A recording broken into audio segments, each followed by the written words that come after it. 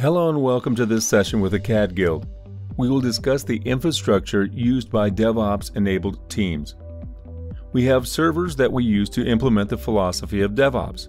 We need a version control server, CI servers, deployment servers, and containers. There is a range of servers to choose from that we can use to host our version control system. It may be Git or any other tool. We need the server to provide CI or continuous integration functionalities. Now, let's explore something more about CI. In CI, you need to provide a Jenkins server to run your Jenkins applications. Then you will have to provide build servers, test server, and will have to manage them as well. You might even have some specific requirement of server. For example, if you have to package your product in a particular way, then you need to install those tools on a particular server, and that can be added here. Then you will have a deployment server. Let us say that you want a web application to be deployed. For this, you may need a Tomcat server or want to have a WebSphere server or some other web tool. For your tertiary or intermediate containers, you may want to have a server which runs Docker. It is easy to get the hardware for the servers which you can buy at a standard server class machine. You can have a VM configured for you from your operations team. But you must keep in mind that the software that you install, especially on the operating system, plays a crucial role in how successful you will be in implementing DevOps. In this module, we are going to talk about the operating system that you should use for DevOps. We generally use Linux. Linux is the OS of choice for almost any server management team. Using Linux, you will have to deal with server management and operation in DevOps. Now, let us explore a brief history of Linux. Linux started or got its inspiration from Unix. It started in 1991 by Linus Torvalds, which I think you all know about. Linus Torvalds started this as a hobby project which has grown into a full-fledged operating system and is the only operating system known for server-class infrastructure. So why do we use Linux? There are a lot of advantages associated with Linux. First of which is it is free and an open source software. Companies prefer free software, and when you have an operating system like Linux freely available, then why not use that? The second advantage is its stability. Linux as an operating system is highly stable. I have seen Linux machines running for continually around 5 years. If you check the uptime of those machines, it has been running for 5 years, never been restarted. It does not mean that there was no problem in those machines. You might have to restart services sometimes or kill some processes, but it does not require a full-fledged system restart. So your system uptime is quite high, unlike Windows or any other infrastructure server operating system. Another advantage is that it is easy to debug. You can have quite a deep level of logs available for almost any application running on Linux to debug, and Linux provide a lot of open source tools to analyze the logs and identify the potential problems. Another advantage is the external security threats. Linux is designed around security. All of the file system permission or the user management is highly secure, and there is almost no viruses or malware reported on Linux. These are various factors that make Linux secure and reliable, and teams prefer to go with Linux. Now, let's have a look at some of the disadvantages of Linux. There are no disadvantages which may be a deal breaker. However, a few disadvantages include the high maintenance. The maintenance is not high in terms of hardware requirements or monetary expenses, but the maintenance is high as the engineers supporting this operating system should be well versed with it, and it is not an easy task to explore and to get into all the options available with the Linux operating system.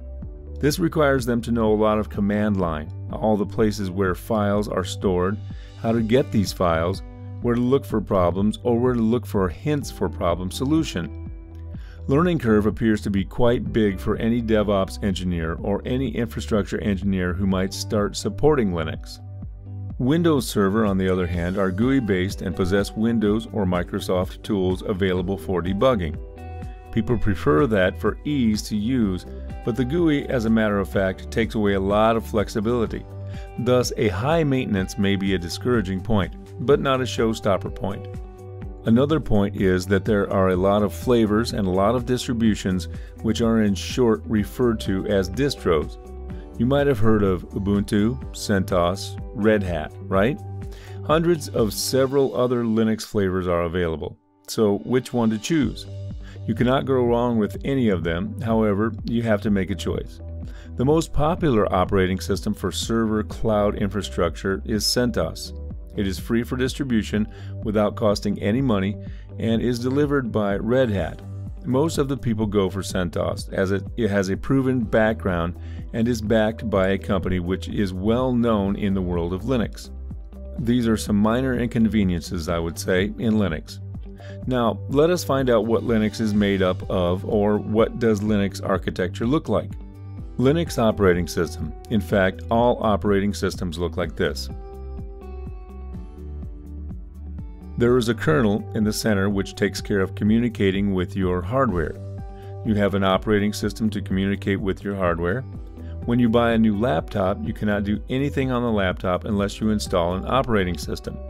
An operating system is a software which talks to the hardware, the CPU, the memory, the hard disk, the keyboard, the display that is installed on your laptop, and then allows you to interact with the hardware. Linux kernel directly communicates with the hardware. Then comes the shell. Shell is the user interface for the Linux kernel. So the shell has the ability to access Linux kernel commands. Now, let us come to the applications. Applications are a piece of software that is written on top of your operating systems. Many of the GUI tools are applications. Vim is an application, and all these applications interact with the hardware by requesting the kernel to run system commands. This is done via shell. So this is a typical operating system architecture. If you go on to further detail, we will see the architecture in detail here. We have the bottom line hardware here. So this is the hardware, this is the kernel, and this is the apps. Apps are always called users space. Apps do not have root permission by default. They do not possess systems level permissions as well. Kernel always run in system level. That means it can access all system level resources. So on kernel, there are some architecture dependent code. For example, if your underlying hardware has a Core i7 CPU, then in your kernel there will be a piece of code which will understand how Core i7 works and how to interact with your CPU. If your machine is i5, then it will have that particular piece of code. Thus, relevant piece of code is available in your kernel. Then comes the device drivers. Device drivers are responsible for interacting with your actual hardware that is connected to your system. So there may be a device driver for your hard disk or your SSDs or your keyboard. So they are all device drivers which enable the operating system to talk to the hardware. Then you will come across a lot of modules, and each of these modules will have its own function. For example, there is an init module which takes care of boot up of a Linux machine. There is a memory manager which manages your available RAM, pages, and direct access. All these kind of memory management is done by Memory Management Module.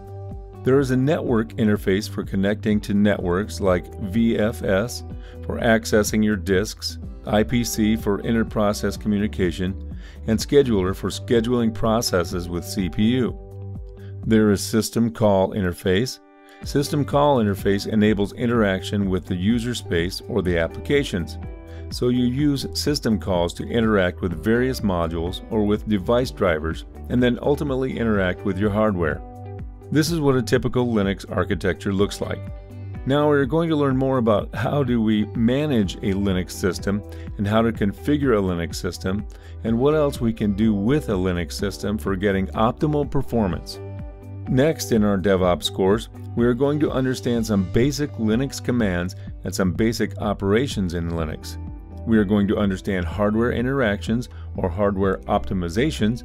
We are also going to understand about CPU scheduling, memory management, debugging, and various tips and tricks in Linux. We are almost done with the session. I hope you enjoyed this video with us. Stay tuned for more videos on DevOps.